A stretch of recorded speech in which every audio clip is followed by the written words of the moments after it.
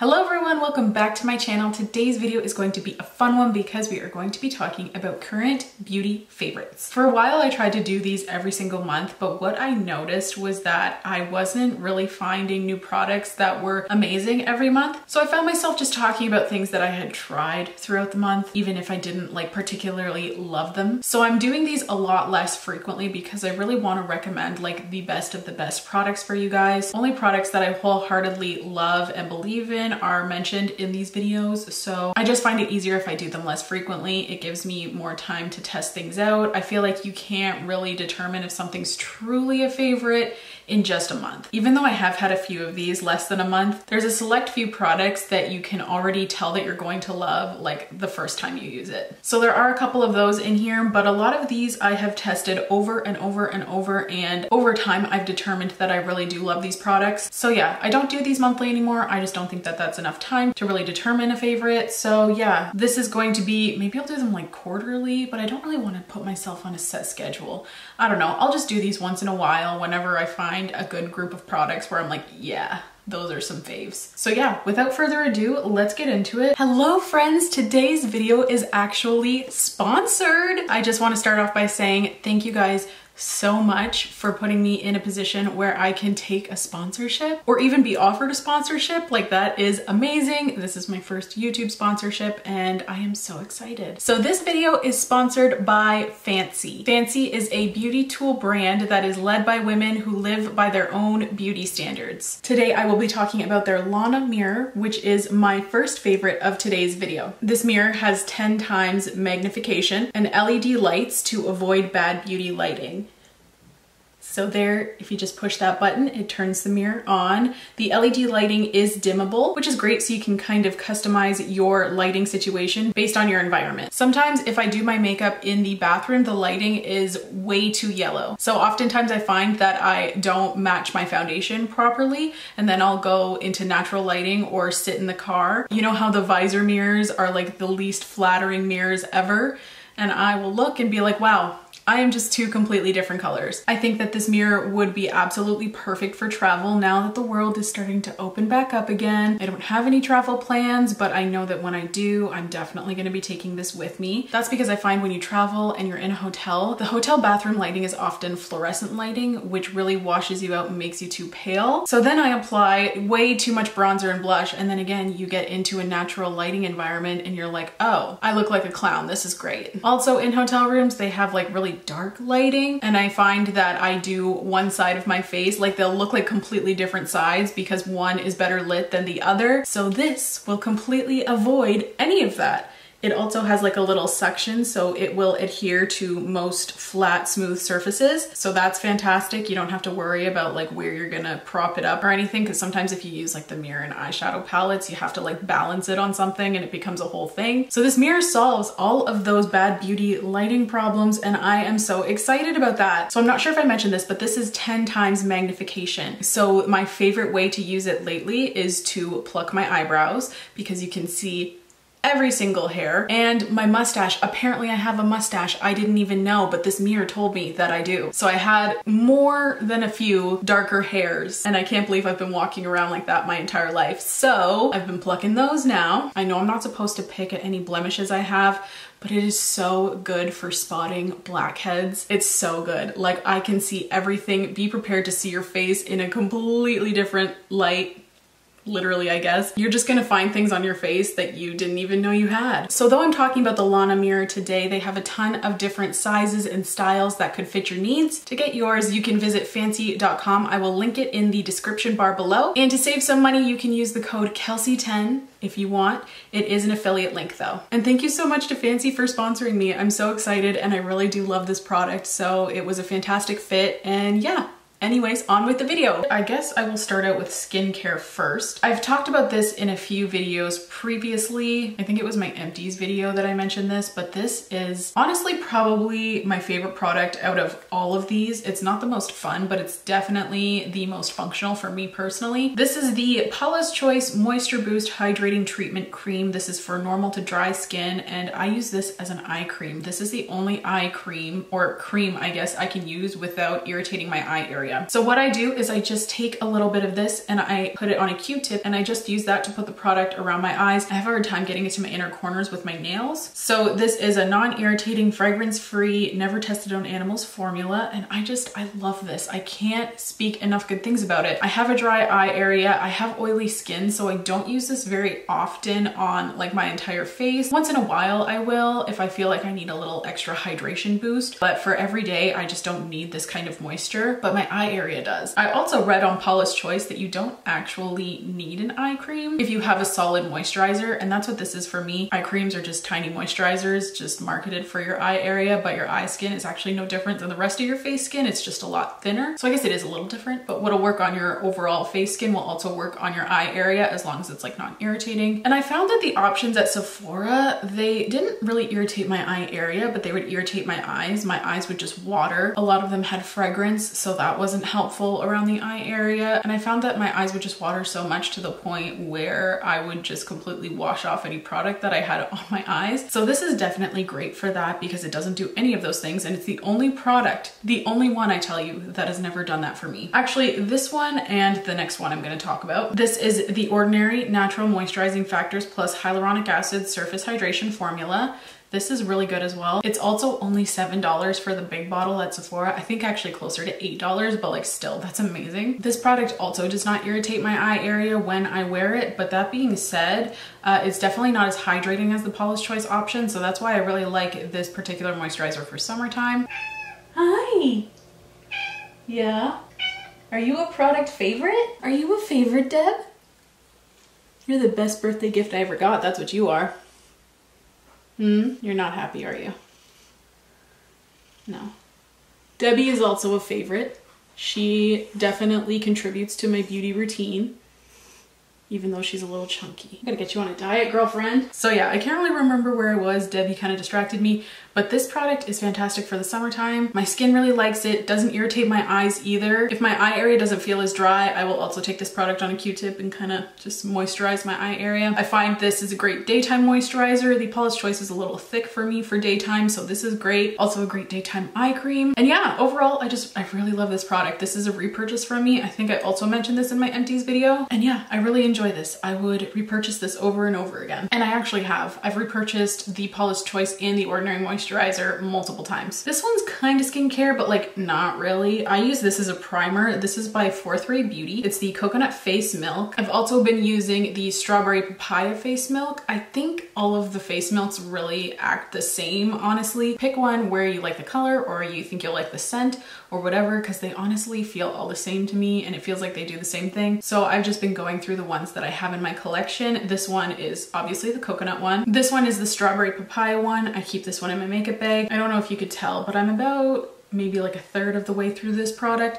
So I'm just trying to work through the both of these. I like to use them as a primer, especially with more matte foundations. I've found that the face milk pairs really nicely with the Too Faced Born This Way matte. So if you have this foundation and you enjoy it, but sometimes you feel like it's a little too matte, maybe use this as a primer. It's fantastic. It's affordable. It does have fragrance though. So if you are sensitive to that, maybe steer clear of this one. They should just do like a plain face milk, just unscented face milk. I feel like that would go over very well because a lot of people have scent sensitivities. But yeah, this little duo has definitely been a favorite, but this more in particular, I use it with almost every foundation. It also works great with the Beauty Blender foundation that I talk about all the time. I didn't want to include that in this video because I feel like I'm beating a dead horse, but I love the Beauty Blender foundation and this pairs really nicely with that as well. Speaking of foundation, I want to talk about one. It's the one that I'm wearing today. I actually don't use the face milk with this product because this product is already very glowy. I'm wearing it today and as you can see, like that's not all highlighter. That is also very much a glow from the foundation. It's the Liss Beauty Triple Fix Serum Foundation with hyaluronic acid, turmeric, and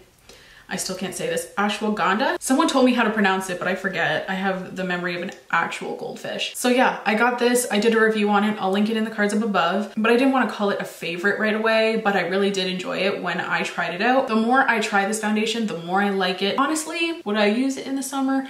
Probably, because it is a little bit dark, but yeah, you know what? This would be a good summer foundation if you like the glowy look. The only concern is how long it's gonna last in the summer. But that being said, when I did my wear test on this, it wore really well and I don't have any issues with wear with this foundation, but since it is so glowy, it kind of makes me wonder a little bit how it's gonna hold up if I like sweat or something. So I guess I'll test it out and see, but I just love this foundation. It's very glowy. As you can see, it's about medium coverage. It's just really nice. My skin feels really good when I wear this. I don't feel the need to set it with powder. I just think it's really pretty. It's a really pretty glow. Like, it's not overly luminous. Like, I don't feel weird. I don't feel like a disco ball. I just feel very pretty and glowy and hydrated. So yeah, this is a definite favorite product. It goes in the lineup of my favorite foundations, which is great because the foundations that I usually like are either demi matte or matte finishes. So this one kind of adds a little bit of finish diversity in my favorites lineup. I find that glowy foundations usually look pretty awful on me, and this one doesn't. This one looks fantastic. So this is definitely my favorite glowy foundation. Been loving it lately. Okay, what else do we have here? Still quite a lot. I want to mention my Milk makeup bronzer. What is this called? Matte bronzer stick in the shade Baked. I wish they came out with more shades of this. They only have 2. We need to start a petition for Milk to launch more shades because I love, love, love, love, love, love this formula. It's amazing. The only thing is this color is a little bit orange. I'm wearing it today. It's just a little bit orange for me right now. Maybe in the summertime it'll look a lot nicer. I used this on my best friend. She is half Chinese, so she has a lot of olive undertones in her skin, but she's also decently fair right now because who's going out to the beach in a pandemic? Not us Canadians. Here in Ontario, we are trapped in the house. So she's very fair right now. Definitely darker than me, but that's not saying much. But she has a lot of olive undertones in her skin, and I thought this looked absolutely beautiful on her, but it does look a little orange if you're super pale. So Milk, please, if you're watching this, which I know you're not, but if you ever do, please launch more shades. That would be the launch of the decade. That's a bold statement. That would be the launch of the summer. That'd be great. Thanks. But yeah, finish is absolutely beautiful. Again, wearing it today, I feel like around the forehead area, it just looks so good. Cheekbones, you can definitely see where it pulls more orange. So it's not my favorite on the cheekbones, but like, I still use it. So this has definitely been a favorite. I just wish they released more shades, but this in the summertime, I already know is going to be my jam. Another cheek product. This is by Tower 28. You guys probably knew that this was coming if you watch my videos consistently. It's the BeachPlease Luminous Tinted Balm. It's for the cheeks and the lips. I personally like it on the cheeks only, and this is in the shade Power Hour. At first, I was like, holy crap, this is super dark, but it's really beautiful. I got it in a little set during the Sephora sale, and I thought it was gonna be so freaking pigmented, and it does have pigment. You can definitely build it up, but it does sheer out. Like, this is me shearing it out, and as you can see, it's just got this beautiful luminosity, and it's a really beautiful shade, especially for summer. I feel like it's kind of like the perfect sun-kissed shade because it has a little bit of that brown to it. It's like a browny peach, and that just like kind of gives off the perfect sun-kissed vibes. I just feel like these are super glowy. They're very blendable. They looked a little weird on my lips, so I don't know if I'd recommend using them on your lips. I mean, obviously you can go ahead and like test it out, see if you like it, but for me personally, I didn't. It just emphasized a lot of texture I had on my lips, and I always have texture on my lips, so those kinds of products that really emphasize that texture just aren't good for me. But this on the cheeks, I'm wearing it today, just chef's kiss. So beautiful, so incredibly blendable, unscented. Same with the bronzer. Yeah, it kind of smells like Play-Doh a little bit, but like it doesn't have like any added fragrance. So yeah, I really, really love this product. Would highly recommend if you have an opportunity to test it out or swatch it in store. I don't think we're doing swatching in store still, but if you have the chance to, I would recommend it. They're very pretty. I really like Tower 28 as a brand. They are really killing it for me. I can't wait to see what they come out with in the future. Another cheek product. We have a lot of cheek products in this video. This is by e.l.f. and this is the, I don't even remember what these are called. Bite-sized cheek duo maybe? It says Rouge and Highlighter, but that's not what the product's called. I don't really know. I'm gonna go with Bite-sized cheek duo. This is a powder product, so even though I've been liking creams, I do still enjoy a good powder, blush, and highlight. So this is in the shade Cantaloupe. This is the blush swatch right here. It's not very pigmented, but I really like how it looks. I feel like it just adds like a different aspect to blush because it is like a really light orange. I wouldn't even call it a peach. Like, it hardly has any pink to it. It's very much yellow. But yeah, I think it's a really interesting blush color, but not interesting in the sense where it's like unflattering. And this highlight is just really beautiful. I really like that as well. It's nothing too crazy, but it's very very pretty as well. This cheek duo I think was like $4, something crazy like that. And I really have been getting quite a bit of use out of this. So yeah, I would highly recommend this product. It's great. And if you don't like it, then you're only out $4. So that's amazing. They have a range of tones too. Let me see how many shades they have. So I just looked, they have 8 shades. I think this is like the best option for fair skin. I wish they did have like one with more of a pink blush and then maybe like more of an icy highlighter. I don't know. I feel like that would be really pretty, but nonetheless, 8 shades, still great. And yeah, can't really go wrong. It's a great price, great formula, great shade range. It's just great. I feel like my forehead's getting a little bit shiny. So I'm just gonna do one of these. This is the Urban Decay Stay Naked The Fix foundation powder in the shade 10NN. I really like this. This is probably another product I could call a favorite. I really like it. I think it's really nice. I've had this product for like probably over a year now, I think, and I really enjoy it. I think it's really nice. It's the perfect powder to just like kind of blot. I feel like it doesn't take away too much of that shine. Like I still want to look a little bit glowy, but just not overly shiny. I just feel like this achieves that. I also use it to set my brow bone when I'm doing eyeshadow. I just have so many uses for this powder and I really enjoy the formula. It's not the most full coverage, I will say, but that's not really what I'm looking for in a powder personally. So yeah, I would definitely say that that's kind of a favorite as well. Ooh, this is a newfound favorite. I used to love this, and then I kind of like took a break from it, but it was still floating around in my makeup bag. And a couple of weeks ago, I was like, I haven't used that in a while. Let's use it. And oh my gosh, fell in love with it all over again. This is, oh God, it's so dirty. The Laura Mercier Matte Radiance Baked Powder in the shade Highlight 01. It's just a mini. This is like probably 6 or 7 years old at this point. So I've had it for way too long. I'm almost done it, thank goodness, but I'm definitely gonna get a full size. I just find that this is such a beautiful powder for highlighting. I'm wearing it on my cheekbones today. It's not too crazy. Well, it looks pretty blinding there actually. I feel like though it looks very skin-like, like it doesn't look powdery on my skin. Like I'm not out here communicating with aliens with this highlighter on, if that makes sense. So yeah, I really like it. I think it's really beautiful and I will definitely be getting a full size because this, chef's kiss. If you're fair, oh, beautiful. I wish they came out with more shades. Again, what is with these brands only releasing like 2 shades? Oh, I lied. They have 4 shades. That's pretty good, honestly. Maybe I'll get some for my kit because like, so pretty. So yeah, they have 4 shades and I would highly recommend it. It's a really nice highlighting powder. It says that it's just like a matte radiance powder. Like it doesn't specify that it's a highlighter. I wouldn't use it as like a setting powder. It's very, very shimmery. So I don't know if I'd recommend it as that. But for a highlighter, oh, so pretty. I'm definitely getting a full size once this runs out. Hopefully it runs out soon, it's so old. Okay, now I wanna move on to eyes and then we can do lips and then we'll be done. So first off, I have 2 eyeshadow palettes that I wanna talk about that I've been getting a lot of use lately. The first one is the ColourPop Limoncello. Who would have known? Honestly, not me. I wouldn't have guessed that this is like my summer eyeshadow palette, but it's definitely appearing as such. This is just so pretty and summery. I don't know, I just really like it. I've been getting a lot of use out of it lately. I just find that it's got all of those warm browns that I've been wanting for every day, and I can like switch up the lid shade. If I want to have some more fun, I could do yellow or green or like a bright orange. But if I want to keep it a little more natural, I have, you know, like a shimmery cream or something more like this that's like a bronzy duochrome. I've just been having a lot of fun with this palette. I've been using it quite a bit. I use this one for liner very often. No complaints here. It's been serving me really well. I really enjoy it. Next up, this product is not very old at all. I just posted a review on it. I'll link it in the cards up above.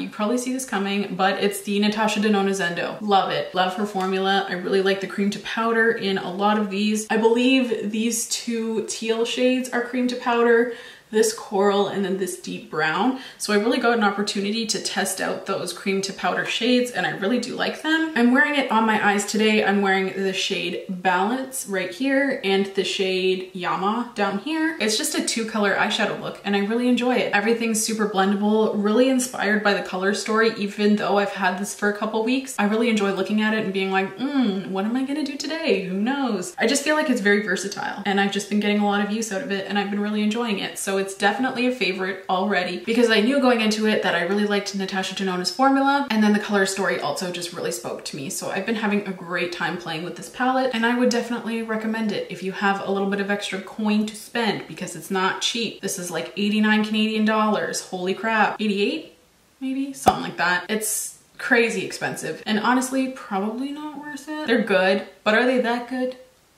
Honestly, yeah, I don't know. I just really like it. I was talking with one of my followers the other day about how Huda Beauty palettes are really up there in price as well. Like I think they're approaching the $70 mark for Huda Beauty palettes, and that is a formula that is not worth it.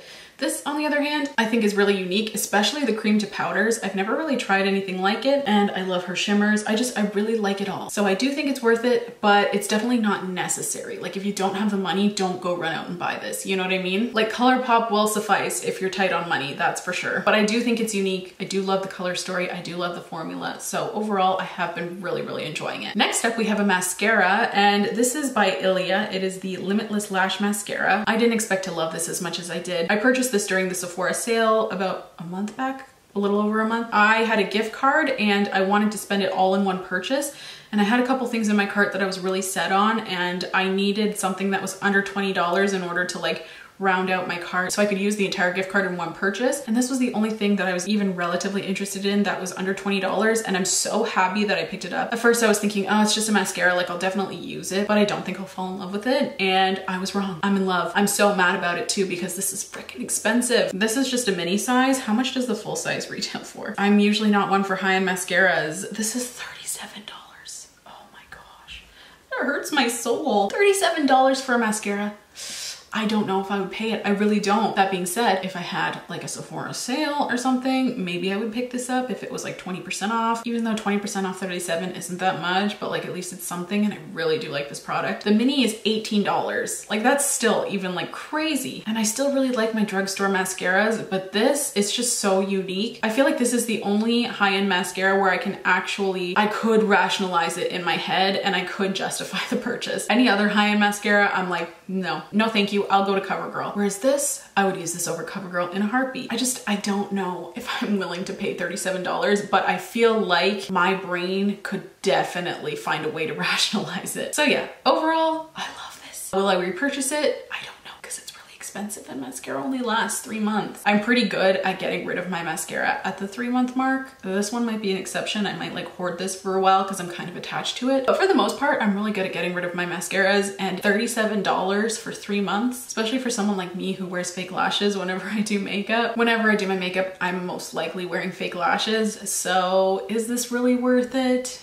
Yes, I'm clearly going through a really strong conflict in my head about whether I would repurchase this or not, but the moral of the story is maybe if I had a gift card. Yeah, I would definitely go for this if I had a gift card. I'm just thinking of all these scenarios and when I could get my paws on this for not $37, because it is just so good. So good, would highly recommend if you're looking for a good mascara and you have like a gift card or you want to treat yourself to something more luxurious. I would highly recommend this. I don't think you'll be disappointed. Unless you don't like the rubberized wands. The wand can be a little bit spiky. This is what it looks like, but overall I really enjoy it. If you don't like these types of wands, then obviously maybe this isn't the mascara for you. But if you like those kinds of wands, I personally do, I would recommend this if you're looking for something a little more luxe. And lastly, for eyes, we have a pair of falsies. These are by ColourPop. I talk all the time about how much I love ColourPop false lashes and how much I feel they're underrated. We need justice for ColourPop lashes. These are the Disney Bambi falsies, and these are in the style Oh Dear. I'm wearing them today. I just think they're really flattering, and this one is popping off my inner corner. Fantastic. I love that for me. I love this style. I feel like it's super flattering on my eye shape. I just think that these are so beautiful. I would highly recommend them. I don't know if they'd be good for people who don't have a lot of lid space. It's so hard to say. It's so hard to say what a particular lash style will look like on different eye shapes. But regardless, if you're not into a style like this, maybe go for something more natural. ColourPop lashes are still really good for natural styles as well. I just think they're so good, and they're only $7. That's like Ardell pricing. I just feel a lot more luxe using a ColourPop lash than an Ardell. I don't know why that is. It's definitely packaging. That's the difference there, but I just love these. I think they're really, really pretty. Since I did mention Ardell, I just want to quickly shout out these lashes because I've been really enjoying these as well. These are the Ardell Faux Mink in the style 812. You might think to yourself, Kelsey, why is there only one lash used? That's because I turn these into half lashes. So these have little clusters on them, and there are 18 of those clusters. So I count to 9, and that'll be right in the center of the lash. Clip split those in half, and then you have little half lashes, and you double how much lash you get because you get one pair for each lash. So you get 2 pairs per set of lashes. I really like that little trick.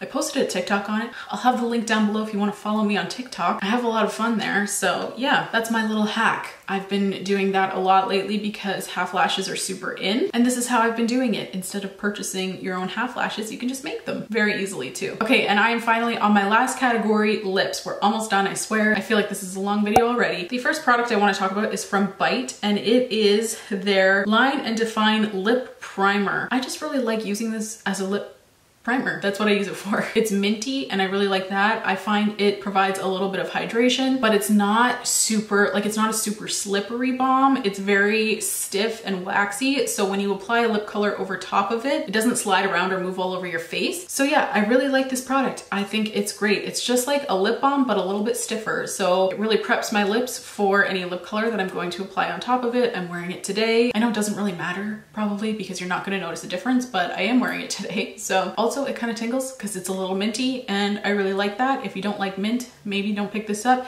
It's not crazy minty though. And yeah, I really enjoyed this product. If you're looking for a lip balm to put on before your lip color and other ones are just like too slippy or too thin or too oily, this is definitely a really good option. It just provides a little bit of hydration and a little bit of smoothness without making your lip color run. Really, that's it. This product is also kind of new, so I feel bad talking about it, but I already know that I love it because I've used it every single day since I got it and since I tried it. This is by KKW Beauty. It's the lip liner in the shade Nude 1. Wearing it today. Really love this color. It's amazing. If you can find it at your local Ulta, would highly recommend it. I'm not sure if you'll be able to find it because there's some weird stuff going on with the Kardashian beauty brands right now. I don't know why I always swatch it on this inner part of my hand, so I'm always having to get in weird positions to show you, but this is a swatch of it right here. Kim just does nude shades really, really well. I find that since that's like more of her signature look, I feel like she knows what a good nude lipstick is, and the range on these is phenomenal. They have quite a few nude shades that range from very, very light to very, very deep. I've only tried the one, so I can only speak for this one, but the formula is really nice. I really enjoy it. I hope that they're keeping these. Like, I know there's some weird stuff going on with KKW right now, but I hope that they keep their lip liners because I really want to include them in my kit and I think they're really good. And I feel like they're reasonably priced too. Like they're not a bad price point. And finally, the last product I want to talk about is by Tower 28 again. It is the ShineOn Lip Jelly in the shade Cashew. This is like the Milky lip jelly ones. It's really nice. I really like it. The only thing is someone pointed this out in the Sephora reviews and now I like can't unsmell it. Someone said that it smells like copper and I can't not smell it now. It kind of has a vanilla smell, but also like a copper under smell. Like it's very weird, but it's not strong. So I'm not wearing it today, but now I am.